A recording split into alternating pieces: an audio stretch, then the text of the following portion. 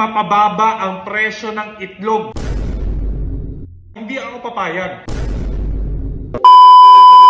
Yo, what's up, Rendon Labador here. Kamusta mo, Pilipinas? Gusto ko lang po magsalita tungkol dito sa ginawang pagpunta ni House Speaker Romualdez at ni Idol Erwin Tulfo.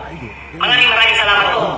Sana magawa ninyo ng paraan. Sana maimbestigahan ninyo bakit nagkakaroon ng pagtaas ng mga presyo ng bilihin, lalong-lalo na po yung itlog.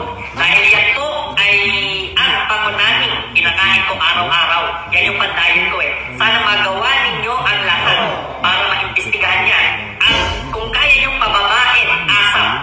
Magpapasalamat po ang buong sambayanan Pilipinas sa inyo. Nakita ko kasi itong pinost ng TV5 at maraming pating tao nagagalit sa ginagawa ninyo. Hindi ko alam kung trolls lang ba yan or bakit kayo nagagalit. Dapat nga magpasalamat tayo dahil may mga leaders tayong may effort, may puso na pumupunta doon. Dapat nga supportahan kasi natin sila para tuloy-tuloy yung ganyan gawain na mahirap kasi sa inyo. Kapag gumawa ng tama, may masasabi kayo. Dapat ka magpasalamat kayo dahil nagmamalasakit sila eh. Nakakapagtaka rin na wala namang issue ngayon. Bakit ang bilis magtaas ng presyo?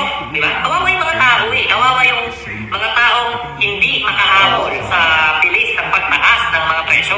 At sa mga trolls, ganyan na kasi yung paninira. Para naiingit na kayo kasi may mga ginagawa yung mga tao.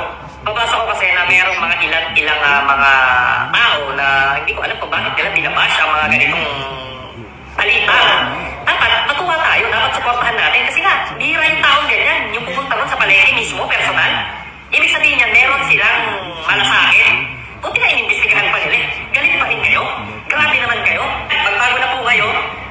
Sana baguhin na natin ang Pilipinas. Huwag tayong magsiraan. Ako nga, nagbago na ako eh. Diba? Ako nga, si Rendon Labador nga, nagbago na eh. Kayo pa kaya? Magbago na rin kayo. Para magbago na yung Pilipinas. So yun lang aking gustong sabihin. Nagbabalik ang public service. Boses ng bayan.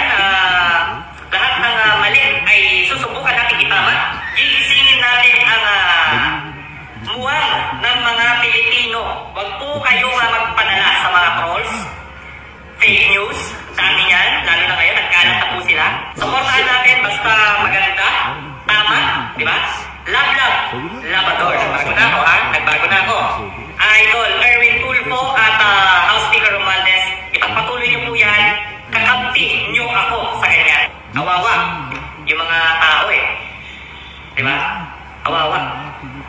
Sila, stay safe, stay healthy, stay motivated. Sa mga trolls, fake news, dami yan.